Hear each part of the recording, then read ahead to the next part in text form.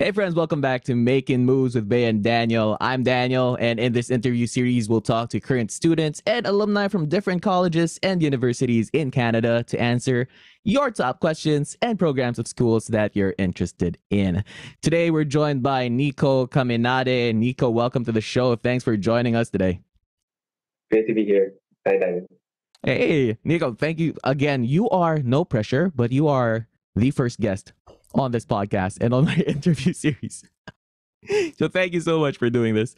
Yeah, so Nico, we'll just go straight into it. A lot of our viewers really want to know more about, certain programs in certain schools, and that's why we invited you here. We'll get right into it. First question, Nico. What school did you go to, and what was your program? So currently I'm in Centennial College, so in the Progress campus, and I'm taking up supply chain and business operations. Yeah. Nice. And how many years is this program? So that program, it has two different variations. There's a 2 year and a 3 year program, and the one that I'm in is a 2 year program. And I think the main difference within the 3 year is that they have a co-op option and they have the break, which is mine is like more of a fast track, so that we can just like start into the school and then just finish and get a job. Right, just go straight into working. I like it. And what type of program is it? Is it like post-secondary, masters? I think they have it classified as sort of a diploma program. So I think it falls just somewhere below a bachelor's degree. So I think it's perfect for those who already have a degree completed. Hmm, got it. And what was the supply chain management? It's very interesting. What's the main reason that you chose this program, Nico? So it's more of it ties into something that I've always wanted to do, which is something that's working into the UN, more on the supply and logistics side. And so I did a little background on myself. I did business in the Philippines and I did flying in the US. So using supply chain and tying everything together, it sort of builds a certain foundation that I can use into like future careers. So it's sort of the last piece in my puzzle to complete that like goal. I love that. And what was the admission process like? Like, how was the whole experience from like, you were in the Philippines and you tried to apply for this. Can you tell us more about the process? Yeah, so I think more of the it's sort of just applying to the school itself. Most schools in Canada they request for IELTS or some sort of English proficiency test, but Centennial is one of those schools that doesn't need it. So you can just apply. You send them I think your high school and your college credentials. Then if you paperwork and then choosing your program and as well as paying the deposit, then afterwards Centennial just sends you the offer letter. So basically, super simple and straightforward. Yeah. How many months did you plan that out? Was that like I don't know, 2 years, 1 year? How was the timeline from the moment you decided that okay, I'm gonna apply to Centennial College? What was the timeline like? Just applying from Centennial College is more of like less than 3 months. So since you know how spots fill up in schools pretty fast, it's the same for every school in Canada. So once you've decided on what you want to take or what program you want to take, just start applying to every school you see because the spot they really fill up very fast. I think last time I checked with Centennial, the my supply program for supply chain, it's already full for the fall semester, which is around August, September of this year. Wow. And do you remember like the timeline of your student visa like processing from the time you applied? How long did that take? It was roughly about 2 months. So I applied end of March and it came out first week of June. Yo, that is so fast. Yeah, it was before all of the IRCC delays. Yeah. Huh. Amazing. Yeah, no, that's super fast. I remember Bea and I, it took us like, I don't know, man, like 5, 6 months. And some people take like a year. So 2 months is like lightning fast. I'm so happy for you. That's awesome. And how much was the tuition fee and other expenses associated with studying at Centennial College? Yeah, so the tuition fee is broken down to 4 semesters. So you pay usually 2 to 3 months before each semester starts. And it's roughly about 8,000 to 9,000 Canadian dollars per semester. So usually the last semester, that's where the bulk of the tuition fee goes, roughly about 9,000 because they cover, I think, all of the closing fees. And then so much, uh, so initially when you apply, you pay the deposit. And then afterwards, once you get accepted, you pay the additional tuition fee, and so on and so forth. As for additional expenses, you usually like in addition to the classes that you take that you pay for already, you pay for books as well as for some like additional platforms that you have to use that class. So it's roughly about 200 to 500 per semester additionally. Mm, It like, depends on the professor.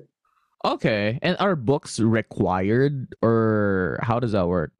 Yeah, so books being required is more of depending on the professor and if they use a platform. So what some professors do is they use a platform that has the book already. But you don't need the book exactly. You need the platform to take quizzes and assignments. Mm, gotcha. Right. So you have to pay, let's say for a certain subject, you have to pay, let's say $200 or $300 just to access, the online tools that you need to pass the course. Yeah. So I wouldn't actually recommend that you buy books just because you want to read the book. Because books are expensive here. I think the cheapest book that you can get is about $70, and then you're not going to be using it after that semester, right? I mean, practically speaking, yeah. I'm smiling so much because I remember, guys, there was so I was in marketing. There was a prof who told us to buy this like $300 book. He said it was required. And then me being a new student here, I was like, oh, it's required. Let's buy it. We ended up using that book once for like 10 minutes. And I was like, oh my gosh, I just wasted my money. Um, so quick tip, if your professors require you to buy a book, just make sure it's really required for you like to pass because we don't want to waste like $300 here. Um, and how many courses do you typically take in a semester? What does your schedule look like? So first semester, it's usually 6 to 7 subjects. It depends on you, actually. So for the first semester, you're required to take what does college gives you to take. But for the remaining semesters, you're free, according to your budget and your time, to take more and more classes. So right now, I'm taking 7, just so that it gets done faster. Um, yeah, but the schedule's pretty light. Summer semester, usually the summer semester is where most students take their breaks, or that's where most professors take their sabbatical. Um, so right now, I only come to school twice a week, and a lot of my classes are asynchronous, which is um, it's a bittersweet type of class. Right. So this 7 subject, that's a lot. So 7 subjects, how many subjects do you take in person right now? I think 3, yeah, 3. 3. And these are like what days? That's 2 on the Mondays, and then one is on a Thursday. Okay. And how long are these in-person classes? It's usually 3 hours each. 3 hours. Okay. Is there like a break in those 3 hours or like it's just straight 3 hours of studying? So that depends on the professor as well. So some of them use the entire 3 hours, some of them just like breeze through the content and then just let you go. Right. And then the asynchronous ones, the online ones, I'm assuming there's no like uh are there like hours associated with those or it's like hey read this book and then just answer the homework. And yeah, so they used to have like 2 different types. So there's an online one and then a synchronous. So the online one is there's an actual time that you have to go to and listen to the professor. But the asynchronous ones, the one right now, it's all on you. Like they give you the content, everything, and it's up to you to answer everything.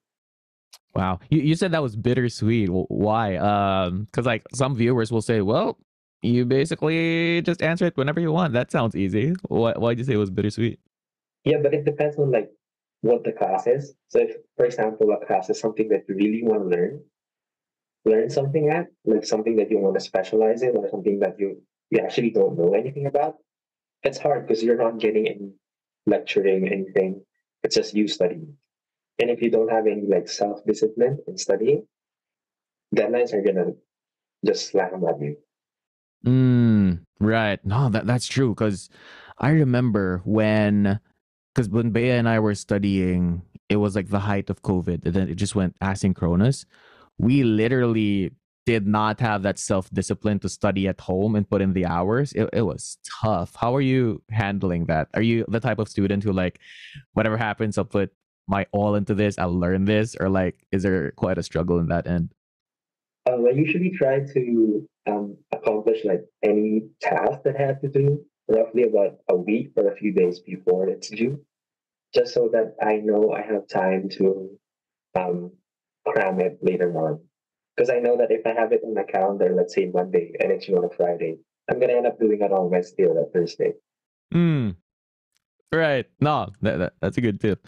Um, and Nico, can you provide a short review of the coursework, like such as assignments, exams, quizzes? Like, were they difficult? Just any information you can share. Yeah, so with the coursework, you have something you have to expect in that Canadian schools like their homeworks, like their assignments. So there's a lot of papers, there's a lot of mini quizzes that you have to take. That's something that must be done by them. Actually, a lot of classes right now are transitioning back to in-person exams. So before it used to be just online, but right now they're making us do in-person exams again. If you have a laptop, it's very helpful to just keep yourself organized since most classes just do their exams in the laptops. You just have to bring them into school. Yeah. So then for quizzes, assignments, a lot of it's group work, especially if you're in a business program. Choosing group mates well is something very, very important. Most professors, they allow you to um, just group with friends. Make sure that you're grouped with friends that are, like different habits in life. Because if all of you are crammers, it's gonna end up like a problem in the end. No, I know exactly what you mean. Let's go to group works. Because again, guys, if you're listening to this episode and you still haven't, you're just about to enter a college here in Canada, there are some profs, like what Nico said. There are some profs who will let you choose their group mates. But Nico, there's also a lot of profs who are like, no, we'll do random groupings because in the workforce you can't choose your workmates. And I see you smiling because I know that's tough. Like, that is tough. Like, you would be paired with some group mates who don't even show up until like the last moment. Nico, any success tips for group works where it's like random and they're not your friends, they're just like random people you've never met? Just try to keep it light as possible because even if, say, you're a grade conscious person, I'm talking to all of the grade conscious people, you have to understand that majority of the students here in Canada, they're working a job, two jobs, three jobs, and sometimes it's hard to balance everything out. A lot of them are working night shifts, working retail. So you have to understand and be flexible when giving deadlines. More of like understanding the person that are sometimes struggling with meeting the financial goals of the school. So if you look at it that way, but as well as not entertain any freeloaders, you're going to be fine. But you have to know where to put your foot down when it comes to freeloading. That's the question. That was the most like professional way of someone to ever tell me to be like, don't mind them, just do your thing. That was really well put. Um, and Nico, how would you describe the campus culture of Centennial College? Like, what's a culture like? Did you feel like it was supportive and inclusive of international students? It's pretty inclusive. Majority, probably 90% or more of the students in campus are international students. So you're pretty welcome. A lot of it's Filipinos. Majority are Filipinos, Indians, and Chinese students. I think that's where the majority of the people are from. But everyone's pretty nice. I haven't encountered any like anything bad. But it's pretty inclusive. There's a lot of programs that if you're very active, a lot of organizations and a lot of groups that you can as support people. That's pretty good, yeah.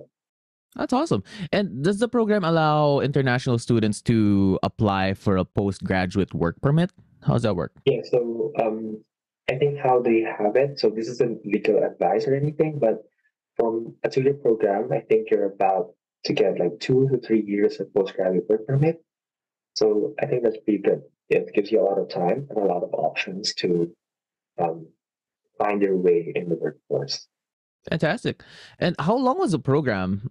Supply chain management. How long is it? Do you have any official breaks in between semesters or terms? I know you touched on this earlier, but do you have anything to add to this?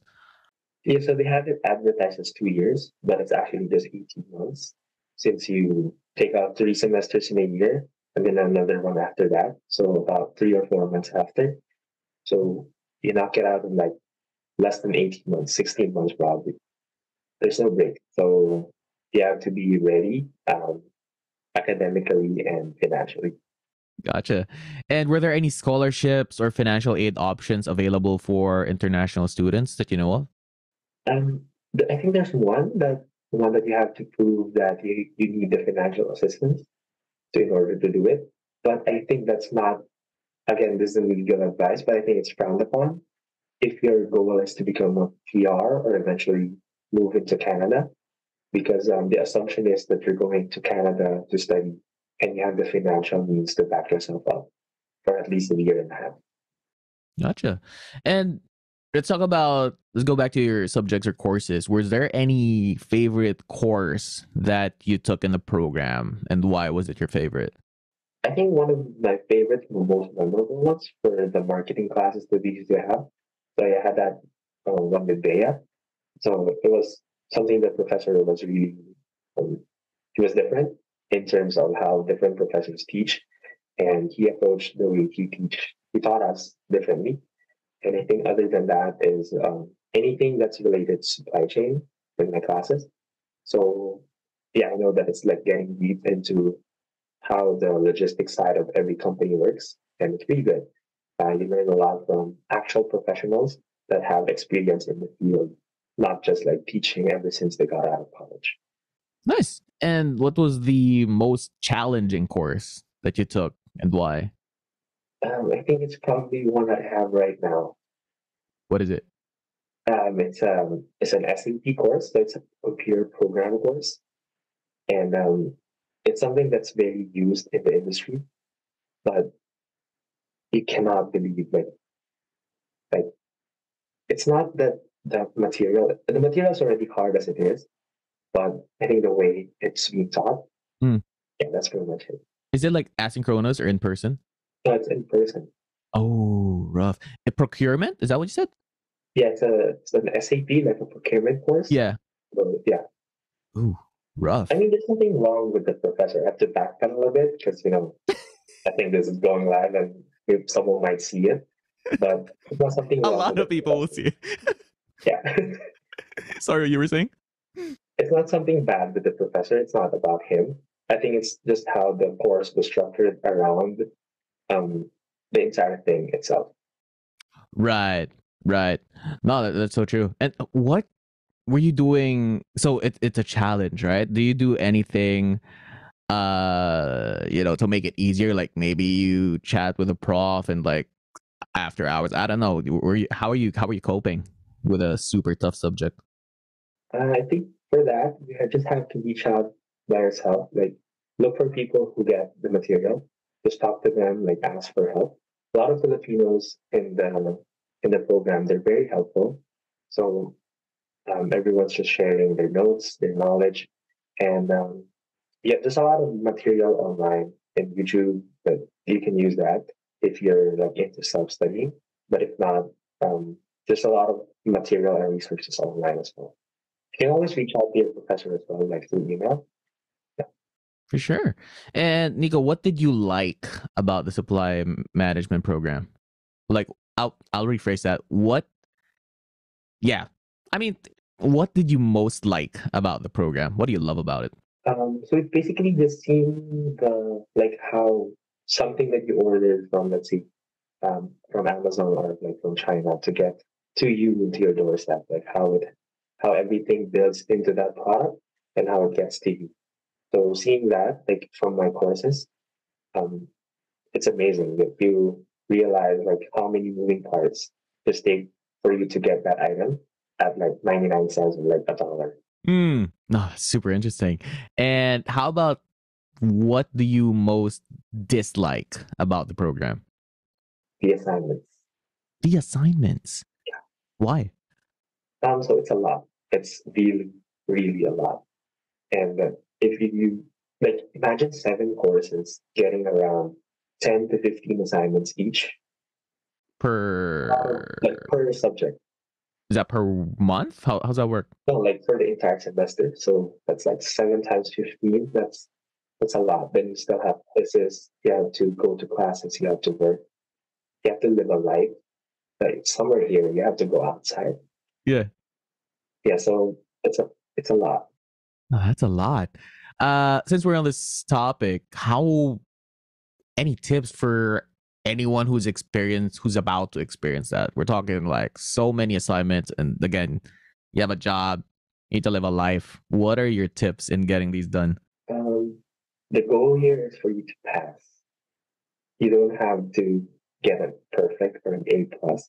I mean, it's great to have one, but you don't have to dedicate yourself entirely into that grade. If you accomplish it, you finish it, and you get like a passing mark. So a passing mark here is 50 over 100. It's not a lot. You can do it. So don't stress too much about the studies because there's a lot more in Canada that you can offer, you can do.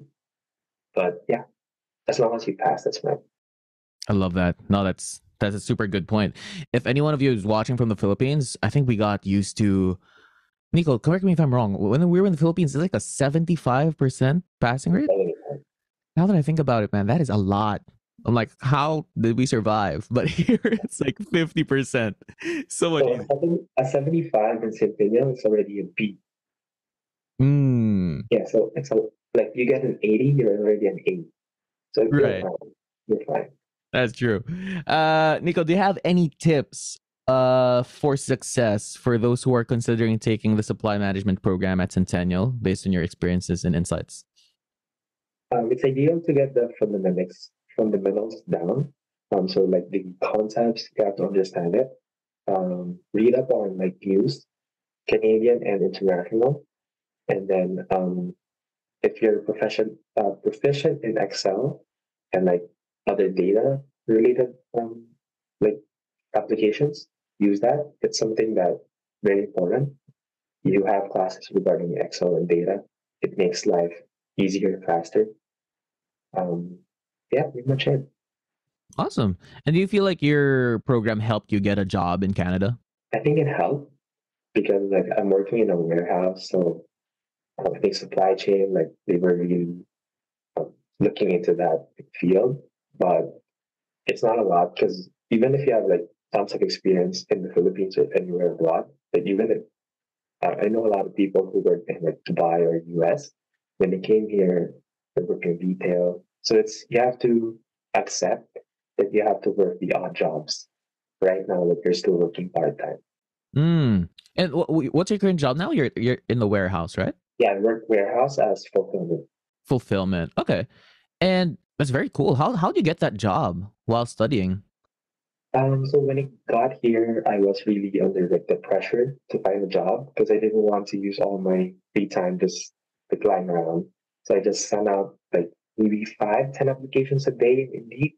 So use Indeed, yeah, LinkedIn, even Facebook if but be careful on Facebook. There's a lot of scams, but Indeed and LinkedIn, they're very good for applying jobs. Just fix up your resume, fix it to the Canadian format, just send out every job that you see that you're interested in. And that's near to your place because it's a big factor. Mm. Well, how was the process like? Let's say, did you just get a call out of nowhere for an interview? Did you get an email saying, "Hey, go to our office. We'd like to interview in person"? How that work? Yeah, so I think the main difference from working in the Philippines and here is that they do a lot of assessments. So after you've submitted your resume like online, they're gonna send you like an assessment link that you have to take. So it's like an exam to test like basic skills. Once you pass that, you usually get a like either a phone or a call or a video call interview. And then once they like you, they get you into a working interview. So that's where you come in, you talk to the manager, the hiring manager, and either they just talk to you for like a few minutes, 30 minutes, or they make you do something that's related to the job that you're about to do.